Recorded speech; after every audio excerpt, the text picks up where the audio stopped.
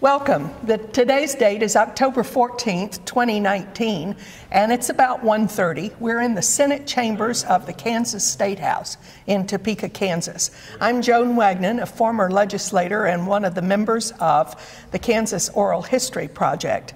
I'll be interviewing Janis Lee, a former Kansas State Senator who served from 1989 until 2010. 2011, actually. Oh my. It was the beginning of 2011 when I went to the court. When you changed. She represented Senate District 36 from Kensington, Kansas, right in the middle of the state. North Central, yes. This interview is conducted on behalf of the Kansas Oral History Project, a not-for-profit corporation created for the purpose of interviewing former legislators, particularly those who served during the 1960s through 2000. The interviews will be accessible to researchers and educators throughout the Kansas State Historical Society and the State Library. And transcriptions are made possible by a grant from the Humanities Kansas. The audio and video equipment is being operated by David Heineman, also a founding member of the Kansas Oral History Project and a former member of the Kansas House of Representatives for almost as many years as you were. So welcome, Senator Lee. I am glad to be here. Today's interview is one of a series of 5 that we are doing with women legislators, done in cooperation with Washburn University. In the early 1990s, 2 historians from Washburn, do you remember that, came over and interviewed you? I had forgotten it until I recently saw the interview again. Yeah, and you were, I think, interviewed by Sarah Tucker. Yes. I'm going to give you a copy of Sarah's report. And you were brand new. Yes. And it was a fascinating read because it talks about how you campaigned, why you decided to run, what motivated you, your family, and all kinds of things. So rather than taking time today to cover all that, we will simply incorporate this in the record, and it will be posted with your interview. So I tried to figure out, how do I summarize Senator Janis Lee? You were married young. Yes. Farm wife with 3 kids. You finally got through college in about 1970 because you were handling the farm and the kids. Well, actually, we weren't on the farm when I went to college, but we had 3 children while I went to college, and so it took me 7 years to get through, but I did. Persistence is what I read in that interview. You first ran for office in 1984 for the House. Yes. And laid your plans very carefully, and so when Neil Arrowsmith stepped down. No, he did not step down. You beat him. I beat him, yes. Beat him well. Yes. Made the decision that I had decided earlier that I wanted to be in the legislature. I understood how it affected especially our local schools and many other things, and felt that it was an opportunity that if I worked hard, I would have a chance. And I worked very, very hard, and I was able to beat him. As you say, I got 67% of the vote, which was sort of astounding for a district that was a very strong Republican district.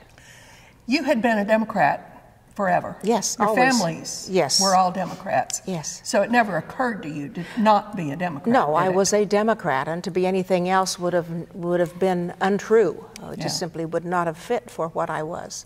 Is there anything about your background that wouldn't be covered in that interview that you'd want to tell me now? I really can't think of anything. As I talked in that interview, my family always was interested in politics. My dad had run unsuccessfully for the Senate, and to me it was something that I should do. You were supposed to provide service to your community, and this was one of my ways to do it. I can't remember if I said in the interview or not. Actually, my first elected office was to be township treasurer. No, that's not in there. Well, I did not run. I got a call after the election by the county clerk, and the current county treasurer, township treasurer had decided to retire, and so those 3 men who were on the township board at the time and their wives all wrote in my name. And I found out afterwards that I had been elected with 6 votes. Well, I think that's pretty interesting. What we're going to do today, Janis, is talk about the 22 years that you spent in the legislature, your perceptions on what has happened with respect to policy, politics, and governance, because I know you've been involved in all three. And I hope you will reflect on tangible policies that were adopted, things that didn't get done, and the way that you as a female leader shaped your perceptions of government broadly. And I'm also interested in talking to you at the end about what you did when you left the legislature and went to the Court of Tax Appeals, and since then. So let's start with the district. What was the district like when you first ran? There were 8 counties, 5 counties along the Nebraska border from Norton to Republic, and then 3 counties south of that, Rooks and Osborne and Mitchell County. So a very rural district. There were not any large towns. The largest town was maybe 3,000 people. So a very rural district. How did it change over time? The counties only got smaller. The district changed because I went through reapportionment twice. I knew that. And had, in the end, I had 10 counties. And the only reason that it was only 10 counties by the time that in 2002, the last reapportionment, was because Ellis County came into the district. And Ellis County, while the other counties had 3,000 to 5,000 people in it, Ellis County had over 20,000. And that way it was only 10 counties. So it changed dramatically when Ellis County came in. Did you think that reapportionment was fair to your constituents? I mean, I know you had a big fight in the Senate over those districts. Did you not? We did not the first time. In 1992, I lost Norton County and went down and took in Russell County and Ellsworth County. And that was fairly similar to what I had had before. It was a fairly homogeneous, brought in a little bit more of oil country that I had not had before. But outside of that, I didn't feel that that was unfair. The 2002 reapportionment was the most difficult one, and there was a large push during that to actually put me in a district with another senator. And I ended up in a district with another senator, but it was a district that I had some say in terms of how it was arranged, and made the decision that I wanted Ellis County in my district at that time. It's difficult when you're reapportioning rural Kansas. Many of the counties have a lot of similarities. Perhaps Ellis would be the one, as probably the Garden City area or the Colby area. Those are a little bit different than the surrounding small counties.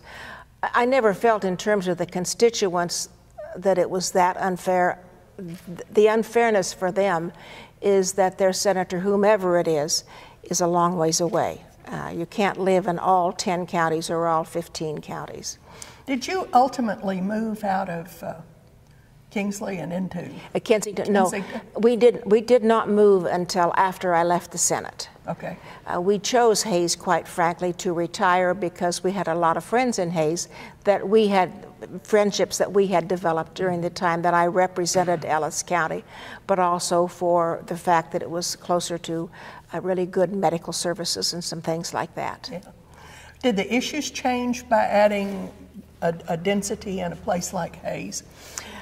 Probably one of the main issues was the university. I had had a technical college in my district always, because Mitchell County had the technical college, and North Central Technical College was also in Ellis County, but the university became a part of the district. There were a little bit of changes in the interest, but not a great deal, other than Hayes is just a bigger community as opposed to the really small communities. So how did you change over these 22 years, personally? Oh, goodness. I believe that I became a better listener.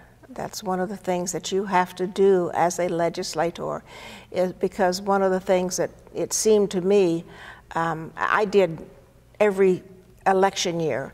I started door-to-door in May and did door-to-door from May until Election Day. Usually started at 9 o'clock in the morning and went until dark, at least 5 days a week. And one of the things that I learned doing that was that people liked to be heard. You didn't always have to be able to provide for them what they asked for, but they wanted to be heard. They wanted to know somebody was listening.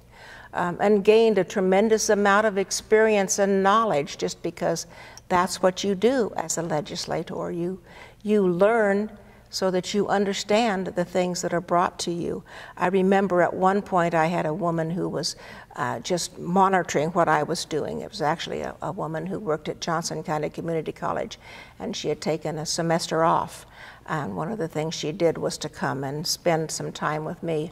And she was so amazed at the number of issues, as you know, that you as a legislator deal with in a day. Yeah. And you have one phone call about this issue, and 2 minutes later, there's a phone call about something that's totally different. And they all expect you to have some understanding. I never felt a need to do any polling in a legislative race because I felt like knocking on doors was the best polling that you get because people talk to you. Did Yes. you feel the same? Yes, although we did do polling in 2002 when the district changed so dramatically, and I ended up in a district with another senator. We did do some fairly in-depth polling. It did not show, what it brought to us was what I felt that I already knew from talking with people. And so did you run against each other? Yes. And who was your opponent then? Larry Salmons. Okay. So I actually beat 2 incumbent senators in my 22 years. That's pretty good, Janis. That's pretty good. You know, the other thing that, if I think about that span of time from 1988, when you had the first election, to 2010, when I retired. When you retired, is that Kansas changed a lot. Yes, it did. And what we're learning in all of these interviews that we're doing is how much changed and what the impact of that was. So as a rural legislator, I would be very interested in hearing you talk about the changes in people's attitudes, in their politics. How did things change in Kansas? A couple of things that I saw change that were fairly interesting to me. First of all was liquor by the drink. Okay. When I was first elected, that just was, people did it, but you just didn't admit that you did it. And if you voted for it, it was, especially if you were from rural Kansas, it was going to be pretty difficult for you. And I saw that change dramatically over the years. That was a slower change than some of the other change. The other issue would be marriage and who can be married. And I saw a dramatic change in that from 2002 until 2010. Gay marriage was just a very negative, same-sex marriage was a very negative thing in 2002, and by 2010 it became much more acceptable, and it just isn't an issue now for most people. It's just a huge cultural shift. Yes. But talk a little bit about the rural attitudes. Maybe this is a little bit of stereotyping, but I always thought that the rural legislators that I worked with were very pragmatic, very down-to-earth, very common sense. Is that still a true thing? With some and not with some. Okay, so... But yes, yes, I think that was part of what your rural upbringing was to be very thoughtful about things and not make huge changes, but have to have good reasons for why you did make changes. One of the major changes that I saw that I find very disappointing is when I was first elected. Yes, you were elected as a Democrat or Republican. I obviously would not have been elected if it wasn't for the Republicans who voted for me. Sure. My district was 67% Republican, 21% Democrat. So I couldn't get elected with all the independents and all the Democrats. I had to have a lot of crossover. And people were willing to listen and to talk, and they weren't in such trenches. And the longer I was here, the more I saw that at least the elected officials were not as willing to cross over and to work with somebody on the other side to get good policy. And I found that in the beginning, once you were here, you worked with I would work with a lot of rural legislators, Republican or Democrat, and most of them were Republican, but that made no difference because we felt the same about issues. We felt that our constituency felt the same. And as time went on, that became more difficult, and I find that sad. Yeah, I hear that kind of a comment from many people as we've done these interviews. Just a couple more questions about change over time. Was campaigning very different in say, 10 years after you ran? You in your proposal here, your interview, you talk about coffees. And I remember, Janis, you would drive home all the time. In fact, you rolled your car once. Yes. Driving home too late at night. I mean, you drove and talked and drank coffee. That never changed. Okay. I always, throughout all of the 22 years, during session, I would have 2 coffees almost every Saturday. Maybe twice during the year I would stay in Topeka on a weekend to try to get caught up. But otherwise, I would have 2 coffees every Saturday around my district so that I was in every county at least twice, if not 3 times during a session to be available to talk. And then all summer, I drove 45,000 miles a year for every year that I was in the legislature. Yes, because you had a big district, and to be available so that people felt comfortable with you. The one poll that I talked about, one of the things they asked in the 6 counties that had been my district for 10 years, they asked how many people had had contact with me. And the people that did the polling were shocked because 36% of the people had actual contact with me. And about 95% of those people were satisfied with the contact they had had with me. And they felt that that was a large percentage for a rural district. That's huge. And it's because I felt that was necessary in order to represent people. Not only did I need to hear from them, but they needed to be comfortable with me so when they had an issue, they would feel like they could come to me and we could talk about it.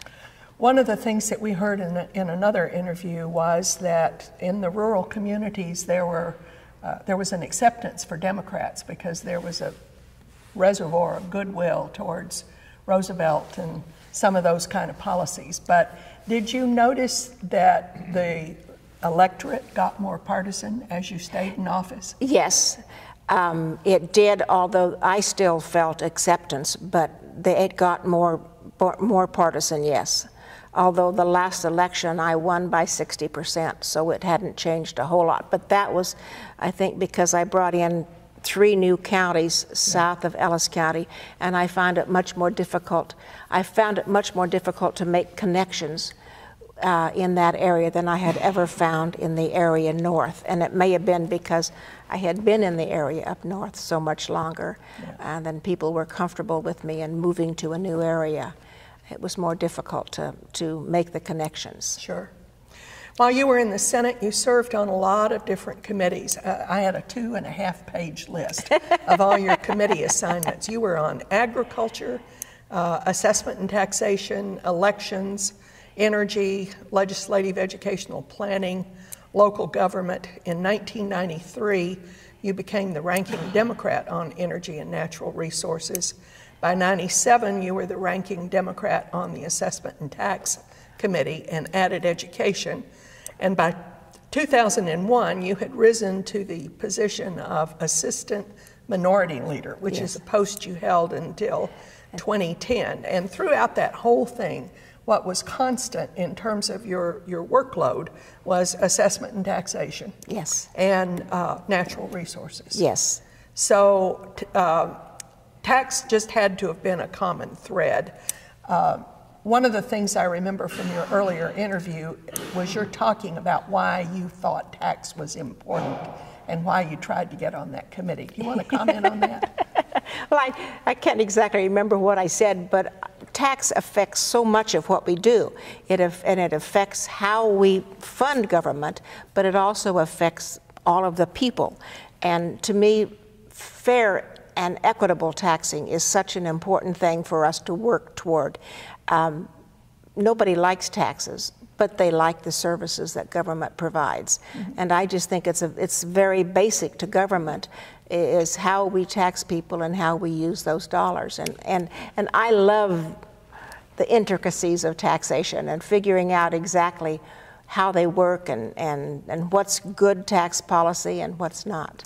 And maybe that's why the Governor Kelly has asked you to be the co-chair of her Tax Reform Commission. It could be. She knew my experience, and then, as you know, after that I went to the Court of Tax Appeals. And what's probably not in the record is that under Governor Finney, I became chair of the Use Value Advisory Committee. Yeah. That's when you were secretary then later. Worked on the Use Value Advisory Committee for about 10 years under both Republican and Democrat governors, dealing with the Department of Revenue and looking at use value in agriculture. And of course that is a huge dollar and cents issues to people who are in the agriculture community. Yes, it is. It's very important to the agriculture community. Well, have your views on the importance of committees changed any? You were waxing eloquently in your earlier interview about how important committee work was. Well, I think committee work is very important, and as an individual legislator, that's one of the most important things you do because you help to form policy. And I found that having information and having accurate information could make you very effective in committee work. Yeah. I do remember one time that I stated something I thought was a fact in a committee meeting, and afterwards I found out that I was incorrect. And the first thing I did at the next meeting of that same committee was to tell people that what I told you last time, I was not correct, because to me, your veracity was such an important part of being an effective legislator. And I found, at least in the first number of years, that party was not that important in committee work, but your ability to be a part of a group and to work together was what was very important in how effective you were. Like you, I spent a lot of time on tax committees on the House side, and I never thought that was very partisan work either. No. It was more connected to, it was a giant puzzle for one thing, and a lot of times connected to just solving that problem, and not so much partisan until you got down to raising taxes, and yes. then we had to push and shove. But then it became more partisan. But yes, and I found the same thing in natural resources. It was, how do you find what is the best policy? And that's what I loved about the legislature and loved about committee work, was learning to understand what's good policy for our state. Yeah. I want to talk about the policy issues during your time. So we got a lot of ground to cover. You worked with 4 governors, Mike Hayden, Joan Finney, Bill Graves, and Kathleen Sebelius. Yes, and Mark Parkinson. Oh, I forgot Mark, yes, who took over. Yes. When Kathleen went to the federal level, yes. 2 Republicans and 3 Democrats. And some of the sessions stood out because of their productivity. That era from 1989, when you first came in, through 1994, when I go through the clips and read what the press is saying about all of that, there's just a whole raft of issues: comprehensive highway plan, a water plan, school finance, classification of property, tax reform, mental health reform, prisons and sentencing reform, children's initiatives, and the death penalty. Yes. So you were there in the middle of all of those. Which ones of those issues were you involved in? And I'd like for you just to talk a little bit about your involvement with those issues in that time period. Of course, you were very much involved in the school finance, but that was one that I was very interested in. From sort of an outside perspective, because to me that was so important for my rural schools. And what you all did with that formula was so dramatic and so helpful to our rural schools in terms of the equalization aid and moving away from local property tax to state income and sales tax. So that to me was a significant thing that I worked sort of on the perimeters. Water issues, did a lot with water issues. One that I remember that I had a lot of input is actually now affecting Hayes, and that is the Water Transfer Act. Yeah. And I was part of that. Well, talk about that. Well, we put in place a structure that you have to go through in terms if you're moving a certain amount of water more than 35 miles. You have to provide to the Department of Water Resources the reasons why it's better to bring it to where you are bringing that water as opposed to where it currently is. One of the things that, one of the parts of that is proving that is the most difficult, is that, why is it more important for us to be brought? The other thing is that when you take it from agricultural use to municipal use, you lose a lot of a water right. You lose about 40% of the water right. But that was one that I really enjoyed working in. Another one that we worked on in natural resources was brought to us by the federal government, but it dealt with landfills and how we had to adopt federal regulations and make them work in our rural communities which was very good legislation, but it was very difficult. The water plan that passed in '89 was pretty dramatic. Do you Yes. have any memory of that very fast ride with Gus Bogina coming back from the hospital? Oh, I do, yes. And I'm one of those that actually supported the plan, but I didn't support how it was being funded. And so I was one of the no votes. Oh, dear. Yes. And in fact, I had 21 votes, 21 no votes, until one of the senators who had promised his vote to us changed his vote. And that's when Senator Bogina then was brought in, and brought in by ambulance and brought in on a hospital bed. I remember him. Literally, he was on a hospital bed casting his vote. In a hospital gown, casting his vote, yes. It was pretty dramatic, yes. But the water plan has been a wonderful thing, and something that was very much needed for Kansas. Yeah. And I remember a lot of angst within the rural communities when we started trying to resolve the school finance issue, and it was a juggling act between doing what the courts said we had to do, it had to be equal for kids, and changing things pretty dramatically. Did you get caught up in any of that? I found that my constituents were very willing to listen. Of course, maybe that's because I had so many public meetings and talked about it. Really do it, yeah. and talked about it in depth. But yes, they were concerned about their schools, but they were relieved. Those who realized were relieved when the mill levies went down dramatically, as they did go down. Not all understood that came about because of the school finance, but some did. But yes, there was a lot of angst, just because our schools are such an important part of any community, but especially of a small rural community. Yeah. But one of the most interesting things that I did as a senator, I had a young woman who grew up in Smith Center, Kansas, lived in Kansas City, Kansas, Johnson County, and she invited me to come and arranged for me to spend a day in Johnson County and visit with their schools, Shawnee Mission and Blue Valley. And it was fascinating to me. One of the things I learned was how important the community schools were in an urban area, just as they are important in a small town.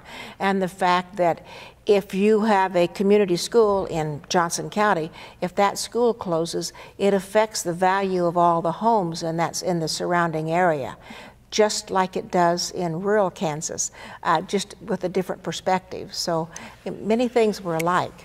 But if you were working on use value and property tax issues, the classification amendment passed during that same time frame. It passed, the classification passed just before I came into office. But then my recollection is that it was a myriad of legislation to implement it. Yes. We had to figure out what that meant. Yes. And we spent several years passing definitional things and procedural things, which you got to deal with later when you got to the Court of Tax Appeals. Yes. Do you have any comments on that? Well, it wasn't directly, but yes, all that we did as I was in the legislature, especially serving on the tax committee, was very helpful to me as the chief hearing officer and judge pro tem with the Court of Tax Appeals, because I understood the background of why different things were such ways, were a certain way. And yes, classification certainly came up. But of course, people don't come to the Court of Tax Appeals if they're happy with their taxes. And lots of times they didn't understand why it was this way or that way. It was just that they were paying too much money. Yes. What kind of interest groups were driving those issues?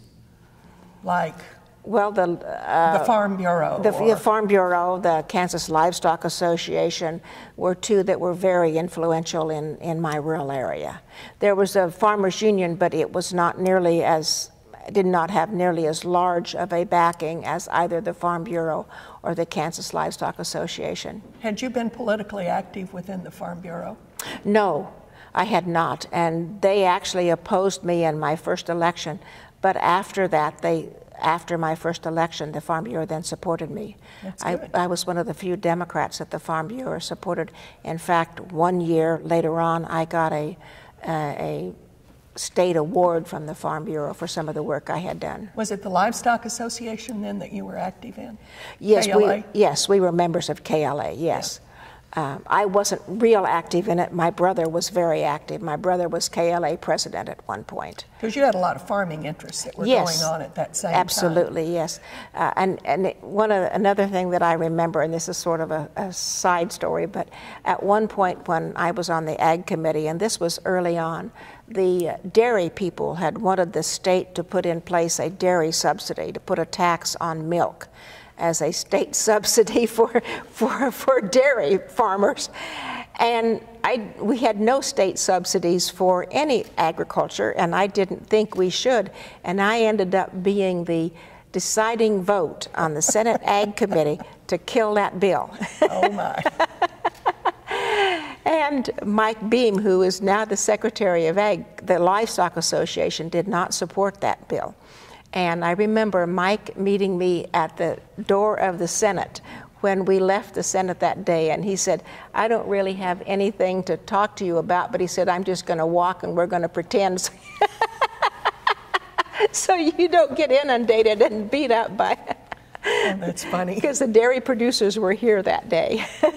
Okay, now you were working with Mike Hayden and Joan Finney during that time, because she left in 94 when Graves came in. Yes. Did you have any interactions with the governor's office or any recollections about how they were helpful on these issues? I was one of the leaders that met with Governor Finney when she was governor, and we would meet on Monday morning and go over with the governor what she wanted to have done. And so, yes, now I didn't have as much with Governor Graves, but I did with Governor Finney. Okay. And talk with her, and especially with her daughter Mary. Her daughter Mary was very, very helpful on a number of issues. First of all, getting the governor to be supportive, and then working with us to get things passed. Sure. By 1995, brought about, I guess, by the 1994 election, The politics and the issues in Kansas shifted substantially, in part due to the election of a new group of social conservatives, particularly in the House. Yes. Because I don't think it hit you until a couple of years later. Tim Schallenberger was Speaker of the House, Bud Burke was President of the Senate, and the press reported many issues were debated, but few were passed.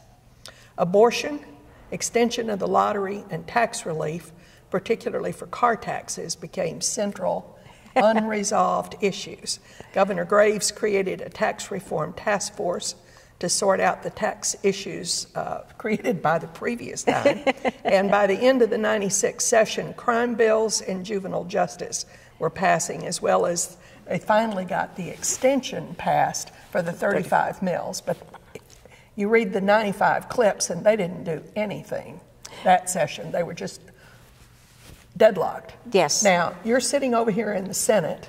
There wasn't that kind of deadlock in the Senate yet. So that was all what was happening in the House. Yes. And at this point, I was gone. So I don't have much memory either. But what comments would you have on this realignment of the legislature along social conservative lines? Well, I believe that it, to a great extent, has continued through to today. It's much more socially conservative than it was in the beginning, except for perhaps the alcohol, the liquor by the drink. That did not continue to be as conservative as it was in the beginning. But yes, it had an effect on almost everything you did. But did it track with constituent attitudes? Were those social conservatives reflecting what was going on in your district?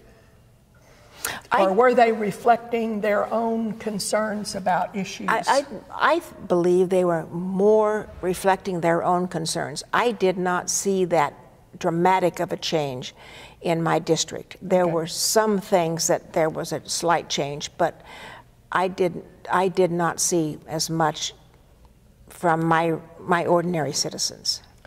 And of course, there was a big change nationally. I mean, yes. That was Gingrich's contract for America, and there was a lot of change at the federal level. So I'm always interested in how Kansas reacted to what was happening nationally and what was happening with what was actually some fairly clever legislative strategy to get a lot of different kind of people elected. Yes, and I think that's what happened. You saw that certain groups that were socially more conservative worked much harder to get their people in line. A lot of that was done through churches, which is one of the things that I found interesting. So in that 95 to 98 or 2000 time period, what were the big issues that you were working on here? Now you're the ranking Democrat. Oh, I would have to go back and look. I'm not good anymore at remembering what year we did what. Did you play on the car tax issue? Oh, yes, I remember that. I think you were in the middle of that one. Yes. Worked very hard to... you and Marge Petty. Yes, to figure out ways to make it if you're going to lower the taxes on cars, that you lower the taxes on the older cars much more than you lower the taxes on the new Cadillacs. Because the chairman in the House, as I recall, was a Cadillac dealer who then moved to the Senate, and his interest was in lowering the taxes on... Senator Donovan. Yes. Remember him well.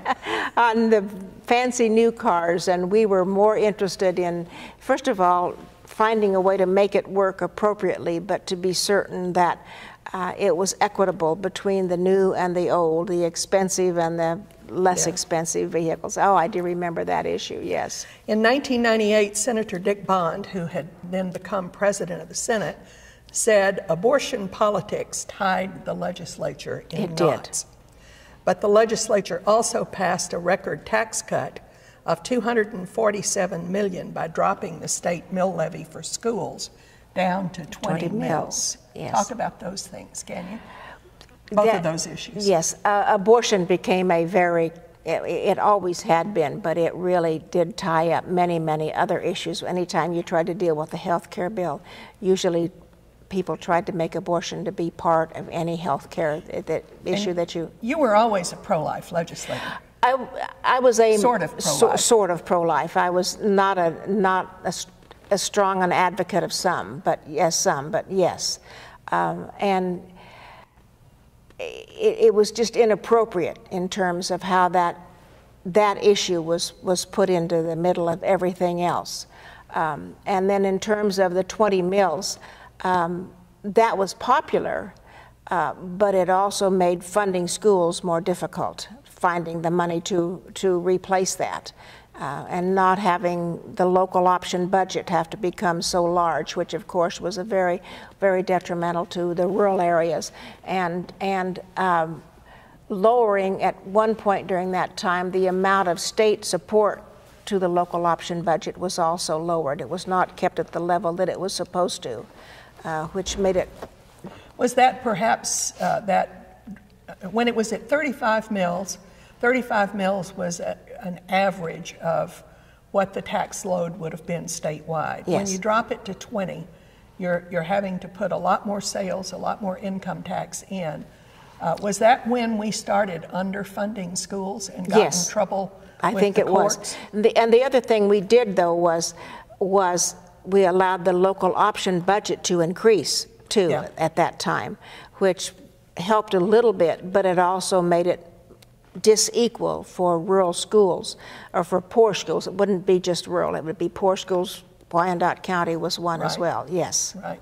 The urban schools in some of the rural areas. Yes. And, and equalization was But yes, that's when I believe that we began to have more trouble with the courts in terms of not funding appropriately. Now, Bill Graves is governor, so he comes in 94, and he's got to deal with all these other issues and these social conservatives. And he was not. No. But by 99, the leaders again are calling the session historic because they funded a second 10-year transportation plan, 2-year funding of schools, including an increase in base state aid, and restructured the governance of higher education. I think those are big issues. Yes. Do you agree? Yes, and I helped with the restructuring of higher ed. That's something that I always worked very strongly on because I had a technical college in my district. And we, at those times, before that time, they were called technical schools. And people did not want to send their kids to school when they graduate from high school. They wanted to send them to college. Dennis McKinney was another one that we worked very hard on this together, and got it so that technical colleges could become colleges if they also taught enough of the basic tech ed, or the basic education courses, that they could provide a certificate like a 2-year community college could provide. Yeah. And we also then restructured, and I think it was in 99, but it was in that time frame, we restructured the Board of Regents so that they had to have more coverage over technical colleges. They had not been that interested in technical colleges before. And Reggie Robinson was not necessarily in favor of that, but we worked around Reggie and we got it passed so that the Board of Regents had more influence over technical colleges. Who were the leaders on that? Well, Dennis and I were two of the leaders on that. Sheila Fromm was in the middle of that, wasn't she? Yes, she was to some extent, but Sheila she wanted to make certain that the community colleges could keep their structure in terms of their governance, and she wanted to have so that they could also teach the technical courses and get the support that the state gave to the technical courses, because the state at that time was funding 85% of technical education. And so that could be also, that money could also be sent to community colleges. But yes, she worked on that as well. And Senator Emmert? Yes, Tim Emmert, yes. We've interviewed him and Christine Downey. Yes. Both of them were involved. Yes. So that's a period where it looked like 89 to 94 was a very productive period. And then 94 to 99 was kind of a strange time with a lot of change going on and changes in composition of the legislature and attitudes. But by the time you get to 98, 99, and 2000, they're taking on big issues again. Yes. Am I understanding that correctly? Yes, I believe you're understanding it correctly. I would certainly agree with that. But by 2000, then all of a sudden, budget issues are hitting. Yes. And we started running out of money. So every Yes. time you give tax dollars away. Well, that's when you came into there was a recession at the federal level. It wasn't as big as the one later on, but there was a recession to some extent at the federal level, and that made it more difficult. When there's a downturn at the federal level, it makes it, you don't have enough money. But now in 2001, you became the assistant minority leader. How many Democrats did you have at that point? When you came in? There were 18. Yeah. 18 Democrats. And when you became the assistant minority leader, how big? It was either 11 or 13. So sizable reduction. As strong, yes, a big reduction. And Anthony Hensley became the minority leader, and I became the assistant minority leader. How did your leadership role change your legislative activities? Or did it? It didn't really change. I had more responsibility. I ended up on more interim committees. I'm glad you like committees, Janis. But it didn't change. I mean, I stayed on the same number of committees, and it didn't really change what I did in the legislature. I was there to support our caucus and to support Anthony. Okay. And what was your role? I mean, you support Anthony, you support the caucus, but did you have something specific that you did as the assistant minority leader? I tried to understand what the different members of the caucus wanted, what was important to them, and how do you make those things work together? Just keeping folks in line. Just, yes, and trying to keep the caucus moving together in the same general direction, although we never required people to vote any certain way. We would encourage them, tell them why this is a good thing, but also understood that if for your particular district it's not, then that's what you have to do. Did you personally experience or witness a party leadership election that was influenced by gender? Did being a woman cause you to win or not win? I never found that. Even when I was running for office, I had as many people say to me, well, we're going to vote for a woman because men have screwed it up, as said, I don't think a woman should be in there. So I never found gender to be a huge issue. Okay. I found it probably being a Democrat in terms of getting elected was more of an issue. But then I think in terms of my constituency, women for a long time have been important in farming operations. Many times it's the women who do the bookwork. Many times the women are out there on the tractors or the trucks or whatever. And that's what you did. You did the bookwork. You cooked for them. Yes, yeah. So I never found that, and I never found it. I found in the legislative process, and maybe I'm just naive, but I found that having good information, being well informed, was what helped you in terms of what kind of influence you had. Yeah. I don't know that I disagree with that. I think that was an important ingredient in terms of being effective. Yes.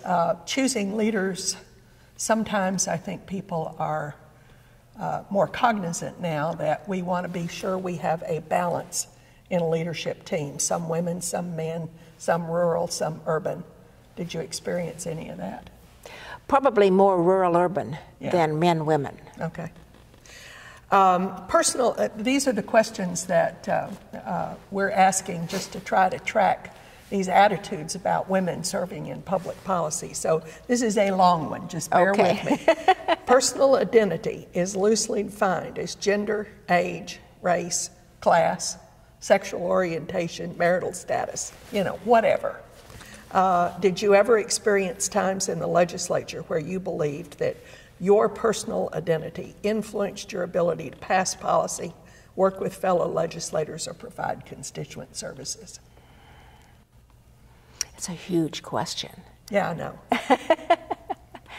Yes, I think my personal identity in terms of my background helped me to get legislation passed.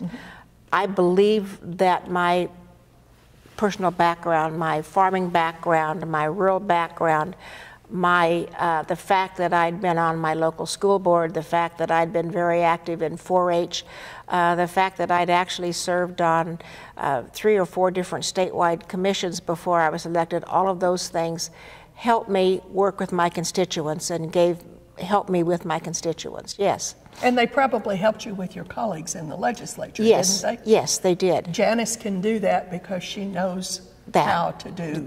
She knows something about that, yeah. Yes. 2003, we're almost to the end of this. 2003 to 2010 brought a new governor, Sebelius Yes. Parkinson, with a new agenda. Democrats are outnumbered 3-1 in the Senate, 2-1 in the House. Budget issues in 2003 caused the governor to delay payments to governments. We did a tax amnesty, which I Yes. remember, whole tax refunds, and by 2006, the economy had recovered, and she was collaborating with legislators on a $500 million funding plan for public schools. Yes. So, do you remember those years? Oh, yes, I remember those years, working with Kathleen, yes. What do you remember of the policy initiatives from that year, and what did you get involved with? Well, I was involved in a lot of different issues, obviously on tax committee, involved with any of the taxing issues, on education, involved in the education funding. One of the things I do remember, one of the education policy issues that we dealt with, there was a push by the governor and some others in the legislature to increase the local mill levy, or to allow, not to increase the mill levy, but to allow the local option budget to be increased. Sure. And I always opposed that. And I remember being in the governor's office for a meeting and being pressured rather strongly to support allowing the local option budget to be increased. And I finally made my statement that no, I'm not going to do this. This is what I've promised my constituents, and this is what I have to do. And at that point, I got out my newspaper and started working on a crossword puzzle. So in the governor's office? In the governor's office, in the meeting, because I knew if I didn't, we might get into a discussion that none of us in there really wanted to get into. That was one thing I was not going to give on. It was, yeah. It was something that I had promised my constituents, and I couldn't go against what I had promised my constituents. And so 22 years later, the legislature has changed dramatically. Yes. In terms of composition. The partisan balance is different. The rural-urban balance is quite a bit different because populations have shifted. What else are you seeing? Partisan balance hasn't changed that much with the changes that have happened in the last couple of years. There's about 11 Democrats now, as there was when I left. I know, but there were 18 when you got here. Oh, yes, it was a huge difference. You know, the thing that I remember the most about it being 18 to 22 was that everybody's vote was important to your leadership, because all it took was 2 or 3 people to change, and the whole policy changed. And so leadership, both sides, both Democrat and Republican, had to be more cognizant of what every member felt and what was important to every member. When it gets so lopsided, 29 to 11 or things like that, then if you're on the 29, you're not important. Yeah. They only need 21. Yeah. And so that's a huge change that I believe has happened, because when it's more even, then everybody's vote is more important, everybody's thought is more important. It's become much more divided. Again, I remember when I first was here, and you'd get to the end of the session when you'd be on the floor, and then you'd break for an hour and a half, because you were voting all day. You'd jump in a car, and it could be as many Republicans as it was Democrat. And you'd just go someplace to a restaurant, and you'd grab a bite, and you were with, it was a bipartisan group. Friends. Yes, friends. And I always thought that was so good, because you got to know each other. And it made it much easier than working when you were in the full Senate or in a committee. And I don't see that now. I didn't see that in my last few years. Yeah. When I was on the Court of Tax Appeals, I was here, of course, in Topeka full time, and I would often fix dinner about once every 2 weeks for Laura and some other friends. And there was one Republican senator who lived in the same apartment complex that I lived, and we would have her join us. And she always was glad to do that, but she didn't have dinner with Laura outside of my place, because that was looked down upon by her leadership. Sure. That kind of just learning to be together, to talk about things that you didn't talk about politics, you just talked about other things. And I think that's sad when that's been lost. Yeah. Did the increased numbers of women, because the numbers have increased substantially. Yes. Every 10 years, it seemed like we've had a doubling until we got to about 25, 28% women in the legislature. Do you think having more women made a difference? Yes. The women, I believe, work better together. They are more interested in finding a way to make things work together. Yeah. Okay, so now we're going into kind of a retrospective, and we're winding this up. I didn't mean to keep you quite so long. But as you look back on your time in the legislature, what are you the most proud of?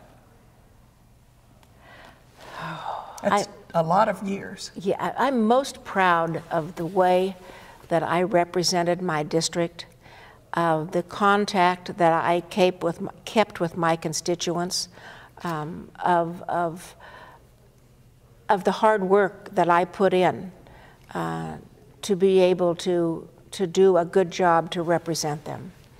Issues, I'm very proud of the water issues I worked on. I'm very proud of the education issues I've worked on, and obviously the tax issues. Sometimes we were very successful and sometimes we weren't. But the times when you're successful, that really feels good. Yeah. So why did you leave? I left because I had the opportunity to go to the Court of Tax Appeals, and because, quite frankly, after 22 years, I felt it was time for me to move on. And it's very as you know, it's very difficult when you're a legislator, especially like I was, for a Democrat from Western Kansas, the only one. It would have been very difficult for me to not have run again. That would have just been almost impossible. And I'm not certain that I could have won that next election, but more importantly, I just felt it was time for me to move on. 22 years is a long time. Yeah. I wanted to have time to spend more with my husband and with my family. For the 22 years I was in the legislature, the most time my husband and I had together were usually the Saturdays when he would drive me to some parade, because we were in 30 parades a year. And usually in the summertime when I was going to parades, he and I would go together if he could. The sad thing about that is I would get in the car and fall asleep and he'd drive. And I didn't realize how tired I was until I left the legislature and we started doing things together with him driving, and I didn't fall asleep. The other thing that was pretty interesting, Janice. And the other thing that was most interesting for me when I left the legislature and went to the court, I would feel so guilty on a Saturday because I was just home. Yeah. And I wasn't going someplace to meet with constituents. Yeah. And it took me a couple of months to get over feeling guilty because I wasn't serving somebody on Saturday, because that's what I did. Yeah, for 22 years. For 22 years, yes. The changes in the legislature that you noticed during those years, does the legislature work any better or any less well with other branches of government? I don't believe it works as well with the other, especially under the Brownback administration. I felt like there were a lot of relationships that were destroyed between the other agencies. And you worked for COTA. Yes. And was there any difference in working in a bureaucracy than working in a legislative? Oh, it was a huge difference. I wish every legislator could work in an agency. Because what I found was with the Court of Tax Appeals, those people were very interested in doing their job and doing a good job for the state. And it was an 8 to 5 job, and I got to go home in the evening and got to have weekends to myself. But I loved it. But it was very different from the legislature. There wasn't the politics that there is in the legislature. So you were a hearing officer, hearing complaints. I was a hearing officer. I also was executive director. Okay.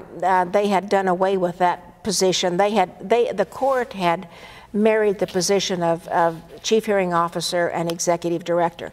Now, Governor Brownback would never allow them to actually give me the name of executive director because he said that was holding 2 positions at once. But I did the job. The 3 judges had me do that job. Sure. And then I also, whenever one of the judges couldn't be there, I sat on the court. Who appointed you? Mark Parkinson appointed me. Governor Parkinson appointed me. Mark. Yes. And COTA, the Board of Tax Appeals, changed to the several times, and it's changed back again. Yes. So, would you have done this again as a young woman if you? Yes, I would. It was a wonderful time. I loved it. The getting to know I made so many friends across the state, and so many friends in my district. And yes, I would do it in a heartbeat again. I'm too old to do it now. No, I get that.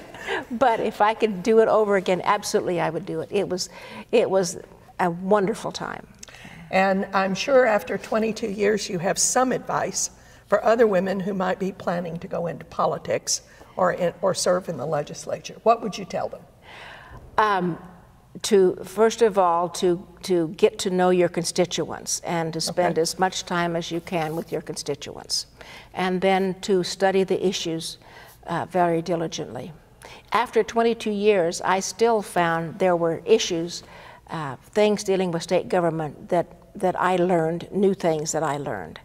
And that was the joy to me, was the opportunity to get to learn. Janis, you have been a remarkable legislator and a delightful interview.